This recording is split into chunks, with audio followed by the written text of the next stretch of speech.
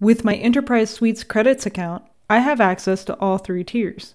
What do I need to know about searching data tiers? Sure, let's talk about how you search it and what are the best practices for searching data tiers effectively. For searching data tiers, you need to know what you're searching for, what's the name of the partition that contains the data, and to which data tier the partition is assigned. First, use _data tier to restrict your search to a single tier. If you don't specify a tier with _data tier, the search will run against all 3 tiers.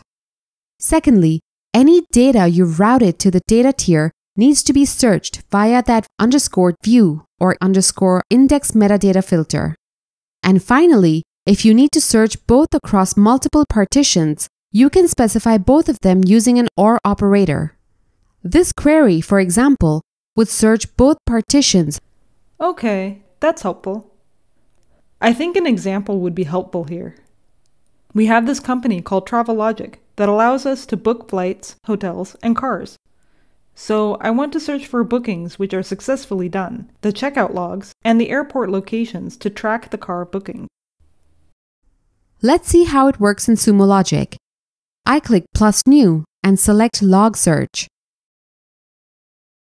Let's say I am sure of the data tier, but unsure of which partition the data is in. So in the query area, I enter. It searches all the partitions in the infrequent tier for messages that contain the string success.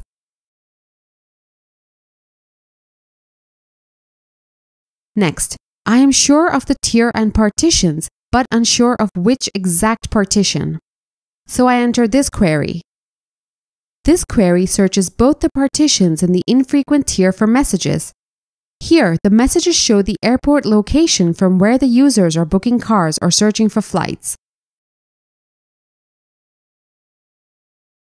And finally, the scenario where I'm unsure of the tier and partition. So I enter the following search query.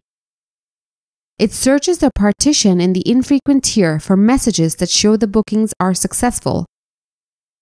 This query helps to identify client errors and narrow your search for only those with 404. You can also navigate to the partitions page and select the desired partition. Here, I click the search icon next to the partition name.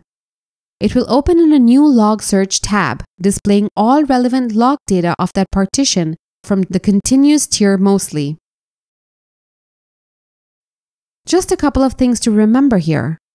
Searching across continuous and frequent tiers is supported.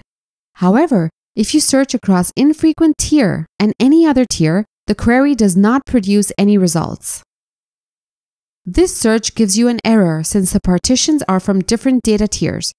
In addition, because _data tier is a reserved name in Sumo Logic, you cannot assign it to a field or in a parse expression or a field extraction rule.